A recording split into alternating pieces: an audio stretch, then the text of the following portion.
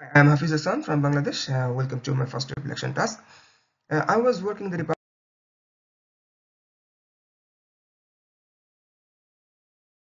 of Agriculture Extension under the Ministry of Agriculture. Uh, we basically this is my department. We basically disseminate the technology among the farmers.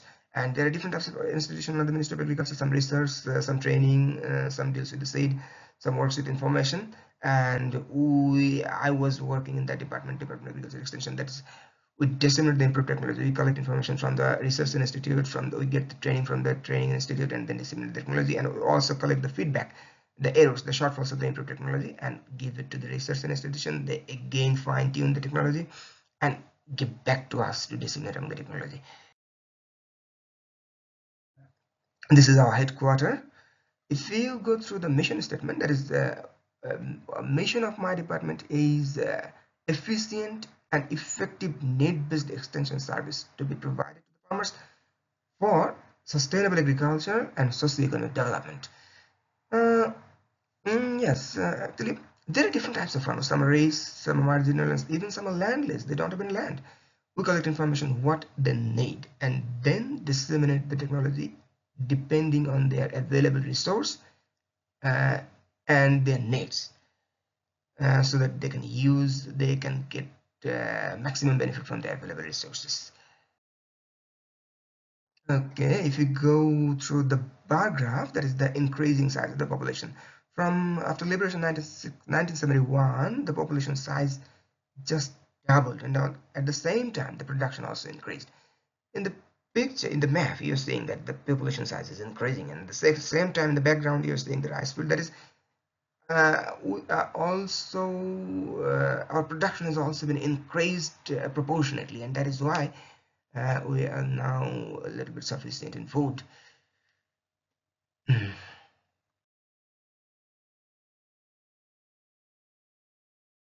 Food sufficiency, we make plan, and to make the plan, we collect information from the weather department, we collect information from production, we collect information from regarding consumption, the market price, and the middleman's impact of the middleman. And this information, this evidence we collect from different departments like Bureau of Statistics of Bangladesh, different non-government organizations, and even my department also collects information. And then we make plan and for the next year, and we implement this, and we also collect feedback of the errors for. And my department, there are different types of projects running. As for example, if you look to the number one, that is integrated agricultural productivity project, it's work all over the country. But if you look to the project number two, there is construction of rubber dam in a small and medium river for increasing food production. Actually, rubber dam is not suitable for all the areas. There are some specific areas, and we get the evidence that which area is suitable for. As for example, if you go to the map, the blue area is mainly saline affected area. The blackish is the hilly area, and the green part is the highly productive. And if you go to the northern part, that is the slightly reddish.